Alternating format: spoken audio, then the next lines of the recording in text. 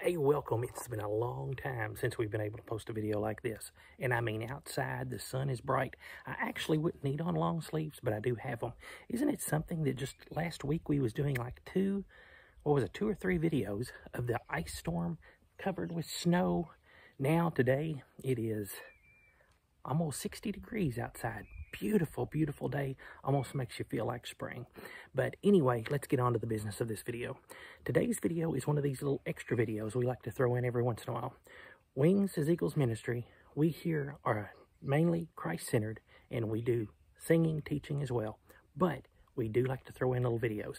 I want to correct something that I said at the very first of this, what you're getting ready to see. I made the statement that the question was asked about Groot, and I was answering the question. The question was actually asked by someone who was getting ready to buy a Great Pyrenees puppy. So they didn't directly ask it toward Groot. They asked it about picking out or buying a Great Pyrenees puppy. It's when you go to buy these dogs, a lot of times these little dogs or puppies will come with badger marks, which Groot did.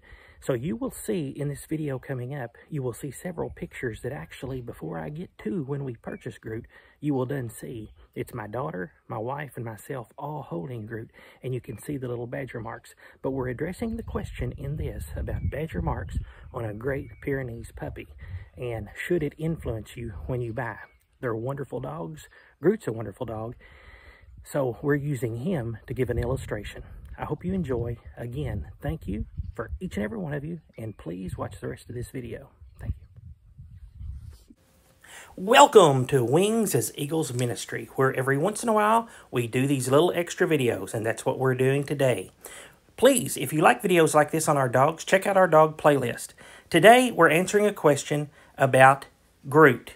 And first, let me say that all the dog pictures you're going to see in this video, as well as all of our thumbnails, are always our own dogs.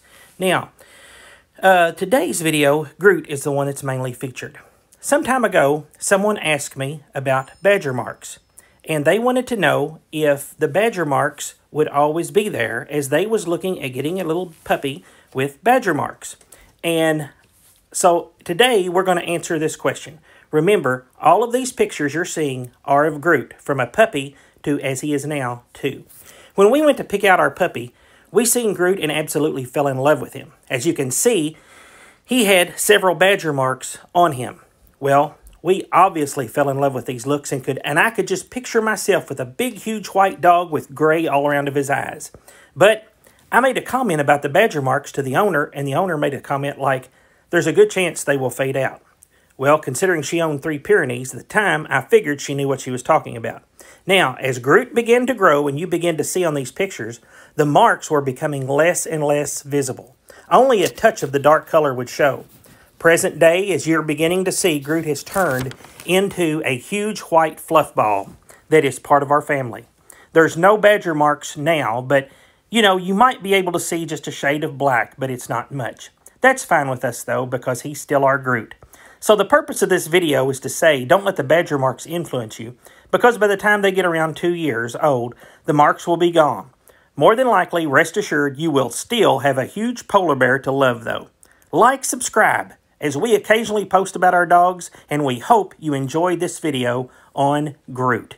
We love this dog.